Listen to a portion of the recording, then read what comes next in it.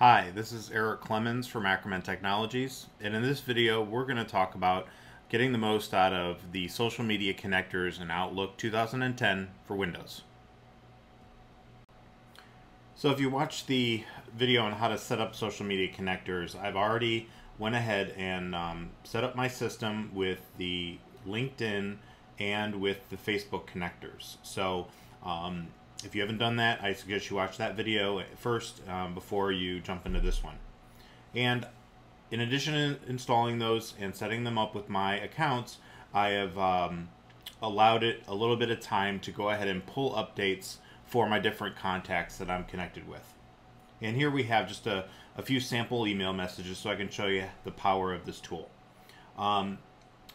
Here we have the social pane down here at the bottom.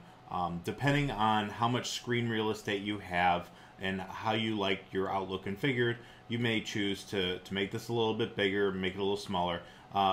You know, I use a pretty large screen, so I do like to see this popped up every time where I can get a good view.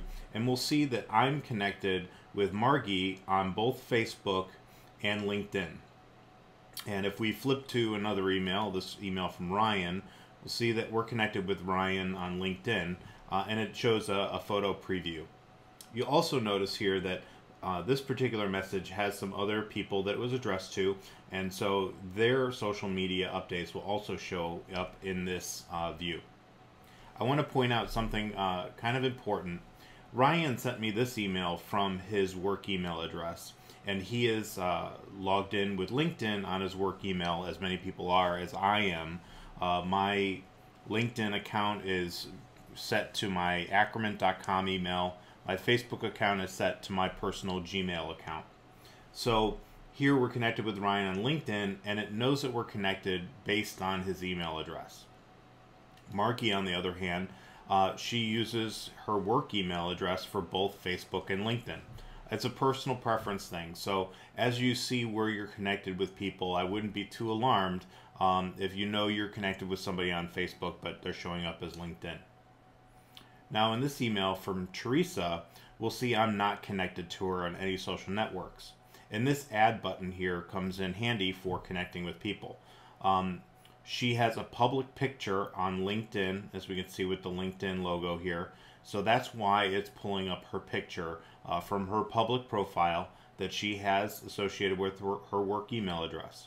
And I'd like to add her to my LinkedIn network. So I'm going to click on Add, and I'm going to select on LinkedIn.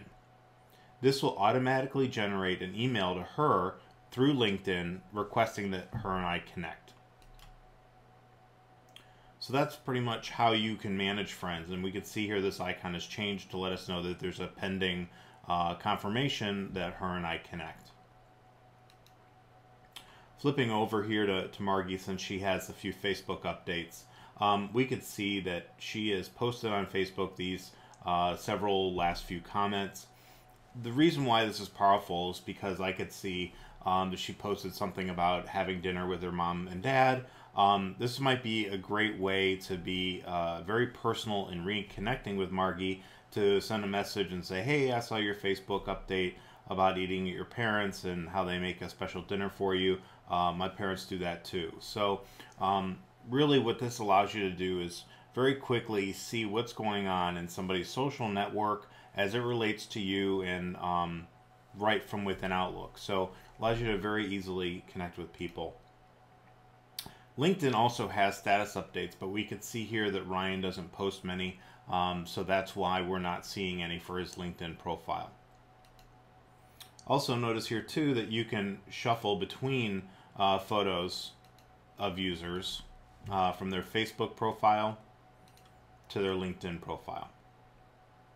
So that's very easily how you can use a social media connector to stay up to date with your social networks, reconnect with people, and enhance the functionality of Outlook.